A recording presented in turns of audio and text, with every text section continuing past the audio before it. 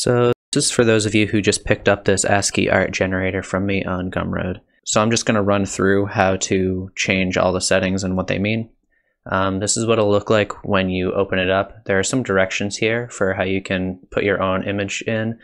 It should come with this video already loaded up so you can, see what it looks like. Press play. Yeah, so over here, this is where you can change your image that you want to use. So basically you just want to click on this node that's labeled ASCII image, press tab to go in, and you just want to load in your new clip right here. So I'll just load something in real quick.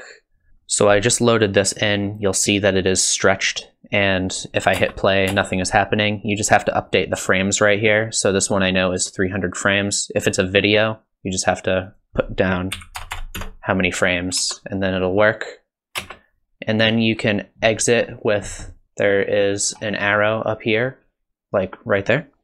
Or you can just hit tab to exit. And if this is stretched out, you just need to change right here, these numbers to match this. So this one I'm pretty sure is 1080 by 1080. So I can just update that. And then you also need to update right here to get the pixel size working. So 1080 by 1080. And this just makes the aspect ratio correct for the amount of pixels. So this top one I'll explain at the end. This is slide quantity. By default it should work fine, but this is for if you want to switch sprite sheets. So I'll show you how to do that. Just like the image, you just click on it, press tab to open it. And here I have a bunch of sprite sheets that I already made. And you'll know how many characters are in each sprite sheet, how many slides, because I put the number in all of them. So this one has 94, this one has 95, 93, 10, this one also 10, and this one is 5. So I'll just run through and show you what all of them are. So I'll start with 5 right here. You just want to plug it in to the color like that, and then exit with tab. And then we just need to update the slide quantity to be 5. So this one, I'll just turn the resolution down so we can see it a little better. This one is just a bunch of squares that have different sizes like that. And there are only 5 levels. So it goes from almost completely white, not quite, but almost. And then there is one blank one, so you get completely black. I'll switch to this one right here, square 10. This one is pretty similar. You just have to update the slide quantity. This one is pretty similar, except it's just one square instead of 4 by 4. All right, the next one is another 10. And this one is characters, but it's only a few characters. The next one is 93.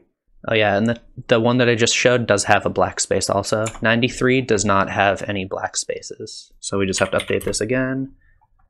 And you'll see if I turn the brightness all the way down, this is the smallest character. There are no completely blank spaces like that. And then 94 is the one we started with. It's the same thing, except it does have blank spaces. And then 95 is the same thing, except there is also one space that is completely white. So I'll set this to 95. You can see if I turn the contrast up a little and then also the brightness, at some point it will start to flood and turn completely light, the maximum lightness value. This definitely works better for some images, something like that. So for resolution, you probably noticed I changed that, and it does just change the resolution. This is specifically how many pixels you're getting vertically. So if I set this to 8, there will only be 8 characters going up. Brightness will control the brightness of your image. Contrast is for the contrast of your image, like that. Color override is pretty interesting. So by default, it'll just show the colors that are in your scene. But if you put this all the way up, it will use these 2 colors right here. So if you want it to be grayscale, you can just change the color to white like that. And you can also change the background color with this. Invert will just, you know, invert the brightness right here.